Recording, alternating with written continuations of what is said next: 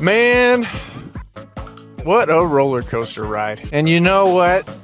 Right now we're close to getting 100,000 billion subscribers. So if we can hit that 200 jillion subscribers before Tears of the Kingdom releases, you could have a chance of winning one free collector's edition of absolutely fucking nothing. So like and subscribe and let's roll the video. This has been quite a complicated relationship to have with a video game. This community really isn't as large as the other big games like World of Warcraft or Final Fantasy XIV or Animal Soccer World. And because of that, it's weirdly felt more like an intimate experience. All of the people who ended up absolutely hating the game at certain points left like there was some kind of gas leak in the building. But those who stuck around talked about our struggles with the game like we're some kind of soldiers stuck in a war camp. By our own choice. Battered and injured from updates that didn't fix the game fast enough, or getting crappy scratch tickets, and most importantly, hurting our feelings. And then, you know, like, that's really mean. So if you were like me during this journey, you were shitting pretty hard on the game. Like some kind of vengeful cactus that was slowly creeping up your butt, and the only way to make it feel better was complaining about it on Discord. There was a point in time where even thinking about New Genesis was enough to put me in some kind of pointless nerd rage, like a library of basement dweller literature began to constantly fill my mind, and all I wanted was for the game to burn in a big fire, and I wanted to be the one who lit the match, hoping something new would rise from the shit ashes of the burnt crap garbage. But something changed. I got laid and went outside and touched some grass and then immediately ran back inside to break up with my chatbot girlfriend. Told her that I faked it every time we had fake internet sex and went back to playing good old video games. And then also I played the latest PSO2 NGS update. Is the game a full buffet of content? Not yet. Is the game better and more worth playing because of the last update? Yes. It's been a rough 2 years, and if you've been through it from the start of the global release, then congratulations, you finally get to see the brighter side of what happens when we all have a little bit of patience. Did all that bitching and complaining change anything along the way? Sorta yes, sorta no. Every month we get a nice little PSO2 NGS headline video showing what comes up in the following month. Some headlines felt like they announced a big plate of nothing, and then some headlines felt like they answered a few of our selective prayers. But the main point I'm getting to, at least, is that through the good and bad times we've had, they've still remained consistent and reliable to continue giving us monthly updates. Meaning, with whatever limitations of staff and resources and time to fix bugs and create content, they still delivered on keeping the game updated on a monthly basis. You know, that says a lot about a game that started with probably one of the worst launches they could have possibly imagined. I'm sure on some capacity Sega regrets launching the game in the state it was in, but that's Sega for you. They seem to do things half right most of the time for the games they publish. Meanwhile, during the development over those 2 years, a lot of the community has been kicking and screaming about how this sucks and that's unfinished, and fuck yeah, I was right along with them. At one point I was hoping the game would just shut down and we'd get some kind of full Final Fantasy XI revival. Do I feel bad talking shit about something people worked hard on? Yeah, kinda. But then again, don't forget, this game is basically trying to be a Chuck E. Cheese for anime weebs. How many fucking tickets I gotta buy until you guys start giving us something good enough?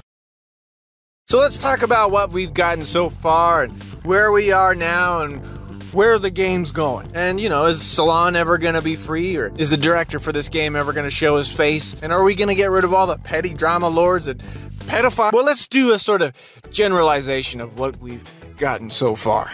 It's been lots of bug fixes, quality of life improvements, a couple new weapons, minor combat improvements, plenty of cosmetics, and 4 new explorable areas with some new stuff to fight. Oh yeah, and also story content. Oddly enough, as much as I didn't give one fuck about the story or the characters, that last update that actually dropped felt like one of the most meaningful pieces of lore we have ever gotten for New Genesis. And it's primarily due to the fact that there are some actual meaningful context now, and some weight was finally added to the high stakes, and finally, they actually developed a character. Does it feel like they pulled this out of their ass in the last moment? Originally, I would have said yes. But even if that was the case, what we get presented with at the end of this current saga actually all makes worthwhile to be a part of this experience. As well, the last boss battle was a ton of fun.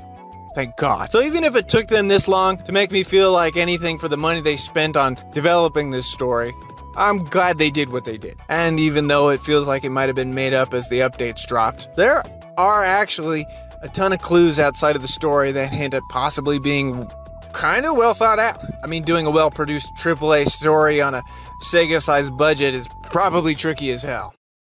Personally, if I was in charge of this game, I would have done a new zone each year and filled it with meaningful content along the way, but that would be a very 4 long years, stuck in some medium-sized open-world maps. Instead, we got 4 zones in 2 years, lumped in with a bunch of standard-level stuff, and the community is absolutely aware of the fact that we've been in some kind of beta early access game, even if Sega didn't have the balls to admit it.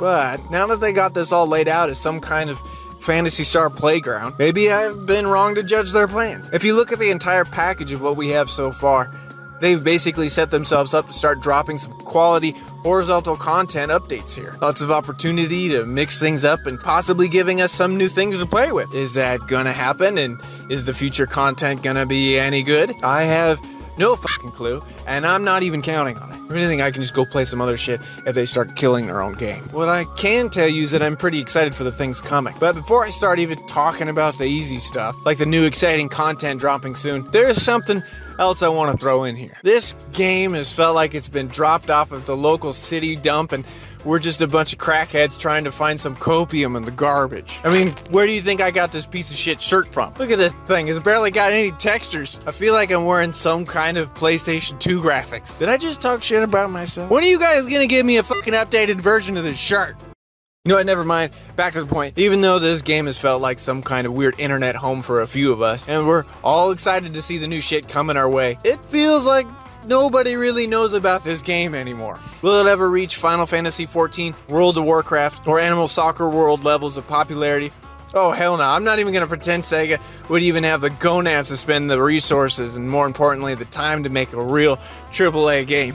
Besides dropping new content, doing a bunch of fixes, and adding in long overdue quality of life improvements, and just trying to keep its current player base, this game has an even bigger issue: growing its player base. And weirdly enough, why do I even give a shit about that in the first place? Now, I wouldn't call selling virtual goods with an online expiration date a ethically driven piece of built software, but there's something kind of special happening right now. We're at the point where we might get to see the first parts of PSO2 NGS's underdog moment in its entire history.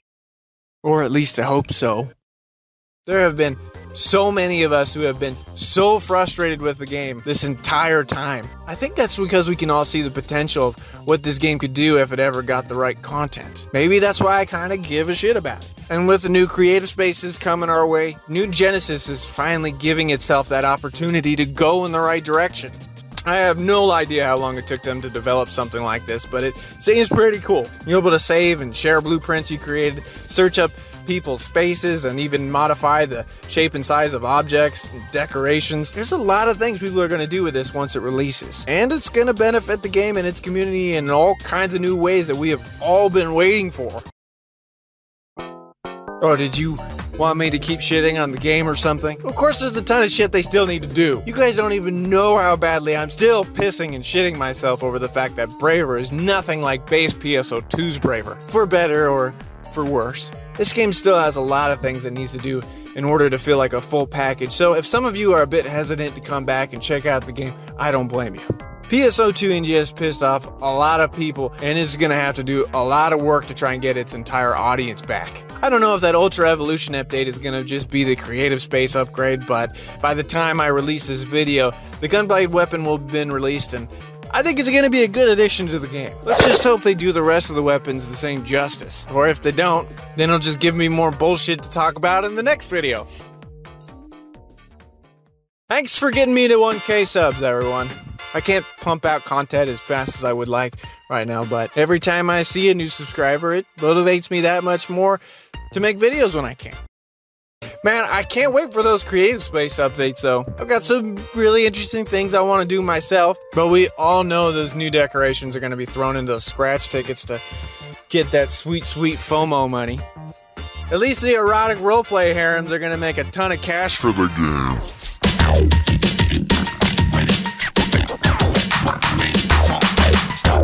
finger crossing the light.